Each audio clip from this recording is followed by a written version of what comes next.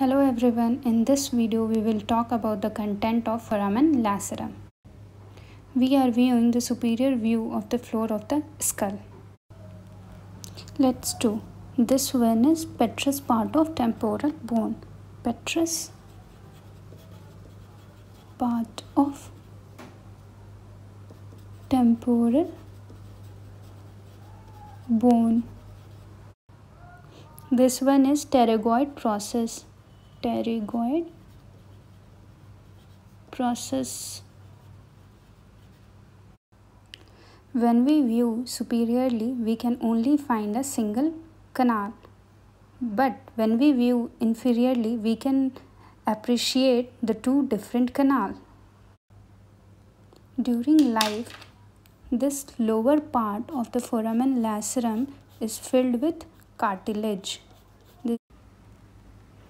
This is carotid canal through which internal carotid artery and the sympathetic plexus pass through it. Lower part of the foramen lacerum is filled with cartilage. During the life, we only have emissary vein and the meningeal branch of ascending pharyngeal artery. In the upper part, we have the internal carotid artery and the sympathetic plexus.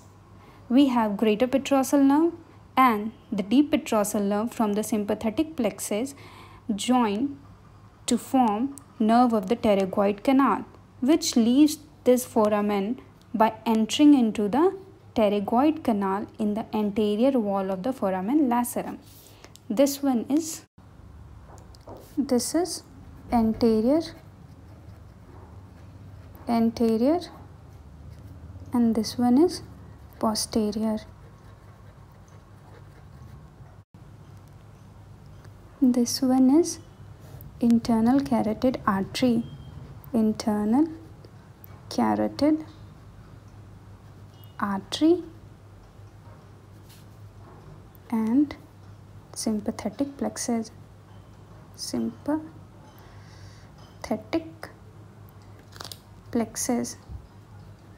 Plexus is nothing but the network of nerves. These all are the content of foramen lacerum. This one is internal carotid artery and the sympathetic plexus.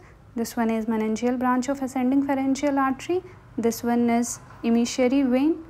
This one is nerve of the pterygoid canal, greater petrosal nerve, deep petrosal nerve from the sympathetic plexus.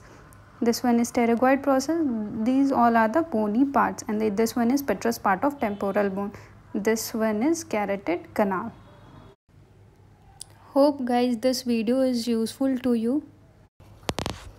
Guys, subscribe my channel for the handy notes.